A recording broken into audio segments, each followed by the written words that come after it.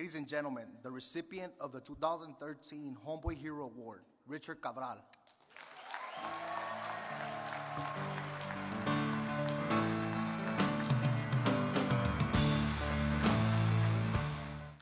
I have been anticipating this night for a long time. Tonight, I am being honored for having transformed my life. But I want to make it clear, I am not transformed. I am in a perpetual state of transforming. Every day of my life is an active and continual struggle to rewrite a whole way of thinking about being in this world.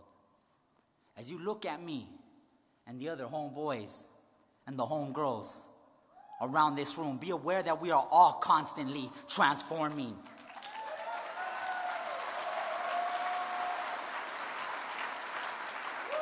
And we will for the rest of our lives. I also want to make it clear that you are very critical to our process of transformation. You choose to see us or not. You choose to judge us or not. You choose to look beyond this exterior and embrace us or not.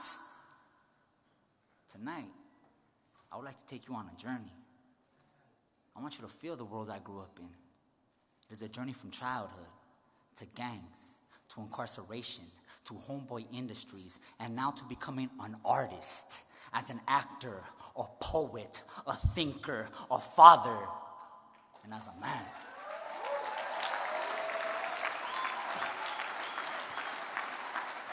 It has been a painful and perilous passage that brings me to you tonight. When you look at me and the other homeboys and homegirls, you can be sure that our stories are very similar. Our journeys began when our forefathers decided to follow a dream. I hear the voice of my grandfather. See, nothing was happening on this rancho, in this pueblo of ours. No money, no future, but we will change all that. We will cross the sierras, cross the rios, make that desperate journey over the frontera. See, all we wanted was prosperity for our children, a future they would never have, a life where they could live their dreams. They would grow up to be somebody one day, and they would know what we sacrificed for them. They would live the American dream.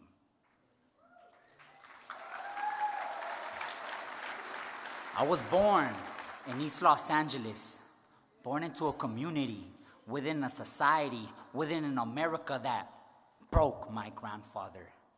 The American dream was big houses, fast cars, fashionable clothes, drop-dead gorgeous women, big, big money, fame. And then there was East Los Angeles. Few jobs, little money, no fame. But my grandparents and their children had very few economic choices growing up, and us grandchildren had no choice about the broken homes we were born into, had no choice about our mothers and fathers totally lost in poverty, racism, drugs, violence. Us innocent babies weren't good enough for them. We weren't enough to overcome their brokenness. We were not enough to ignite their passion to fight for their own children. Innocence was stripped away. Trust stripped away. Vulnerability gone. See, I have seen more pain in my young life than most people in their whole life. Dealt a bad hand, some might say. But to me, my hands were severed at the day of my birth. I am blessed with a mother that knew what was to come. She prepares me for a world that will be cruel. I am taught to never feel. Forced to be a hardened man before I grow up out of a boy. Our Father, who art in heaven, hallowed be thy name. Born to a man that never loves me. See, I used to hold on to my mom's hand. Yeah, those were the happy times. And then we would hear him stomping up the stairs. Mom hides us away. Shh, and pray. God, if you are listening, please don't let him be drunk another day. Where's Junior? And where's the other one? Please, Roberto, they're asleep. This is my house, and those are my boys. Thy kingdom come, thy will be done on earth as it is in heaven. I pretend I am asleep, holding my little brother tight. The door cracks open. I can feel his presence. Still sipping his bottle, the glare of demon eyes. I push my baby brother to the wall. I will take it all. Appa. I look at him like everything's all right. I show no fear. And forgive us of our trespasses as we forgive those who trespass against us. You'll grow up to be just like me, he says with a smirk. He takes another swig from his bottle. So you must be strong, just like me. Closed fist, I took one to the body. Before I could fully curl up, he caught me twice more. Why bring me in this world only to let me suffer? I wonder if you knew how much you hurt me. You see, the beatings are bad enough, but when you walk out forever, that's what hurts the worst. What did I do to make you leave me? And lead us not into temptation, but deliver us from evil. Amen.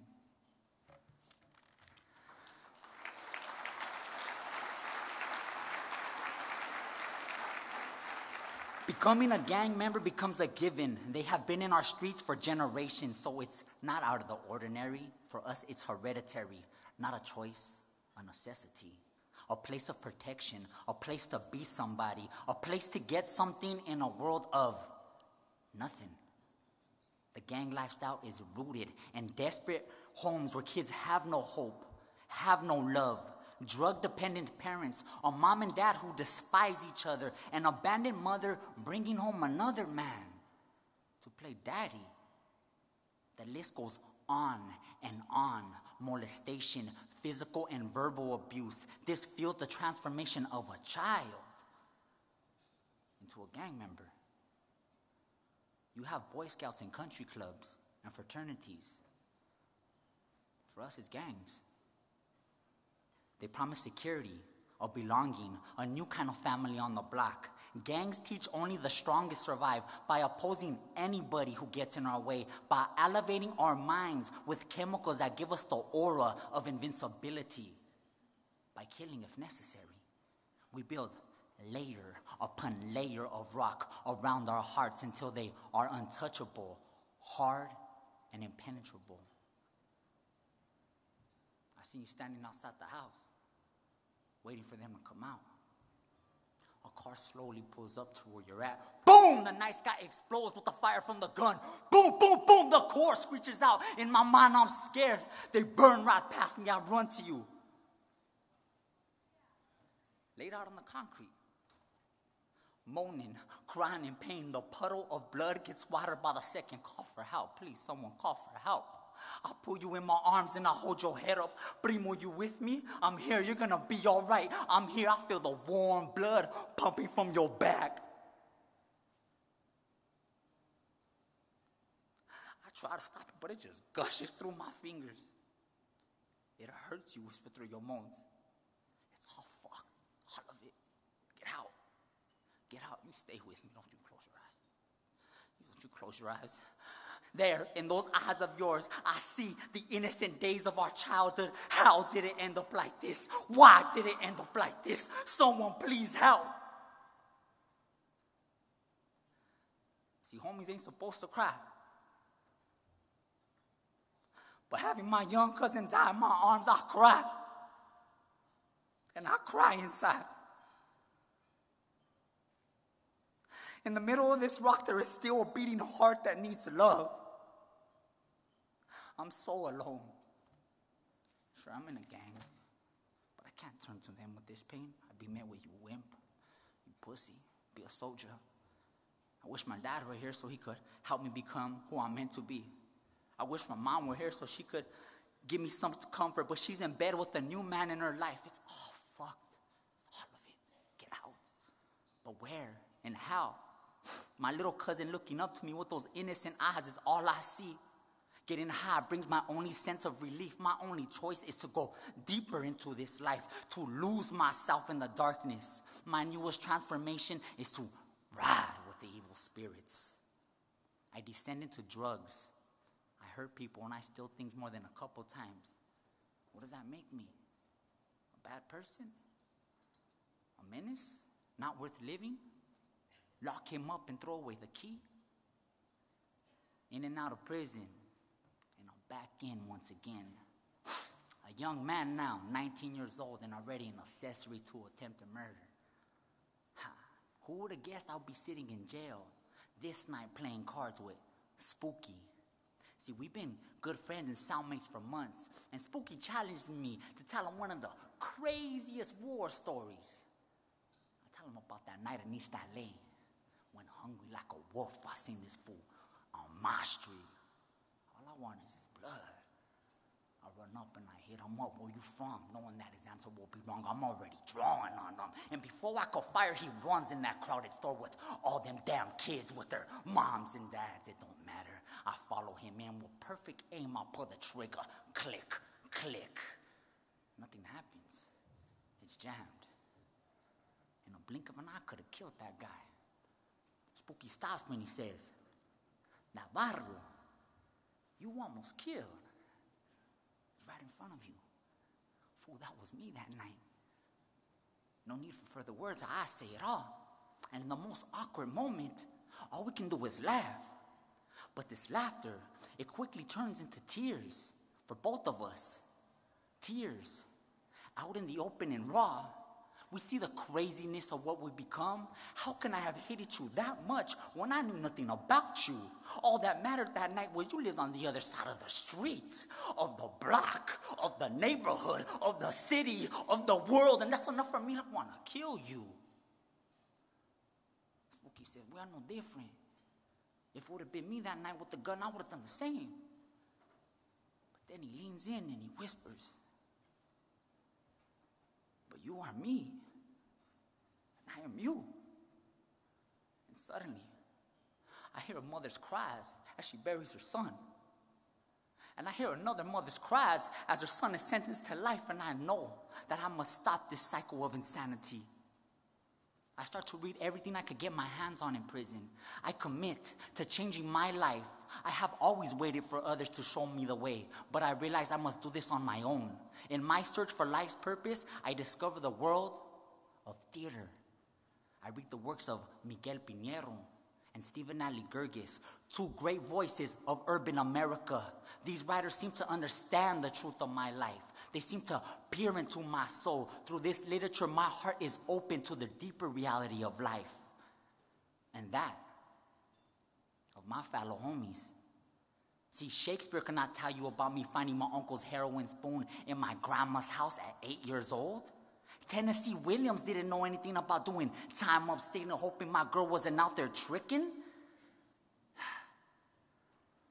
But Gerges are a window into those dark places I never knew existed until I was there, where we hear the screams and nobody comes, hear the crying of the barrio kids lost before we even born. I commit my life to communicating the truth of my brothers and my sisters, mothers and fathers, through acting and writing and storytelling. See, thank God, Homeboy Industries and Father Greg are there when I come out of prison. Greg is the father I ain't never had. A man that I could turn to for wisdom and trust. He's the one that reflects back to me that I am meant to be something special in life. See, Homeboys and Father Greg give me the respect and nutrient I was supposed to receive as a child, so I could grow up into the man I was destined to be by God. I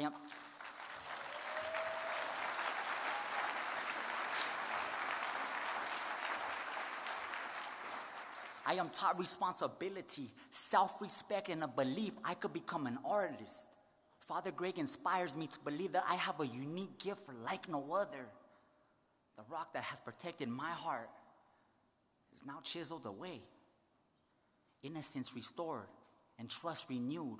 I feel vulnerable once again, free to stand up and be heard. I make choices and begin creating my own unique voice. See, I am now a working professional actor. 5 major films, numerous television appearances.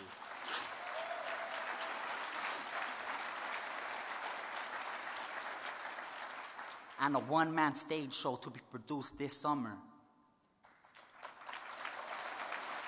I want to end this with one of the first monologues I read in jail that began my present transformation. This was also the first monologue I performed in a professional acting class after graduating from Homeboys.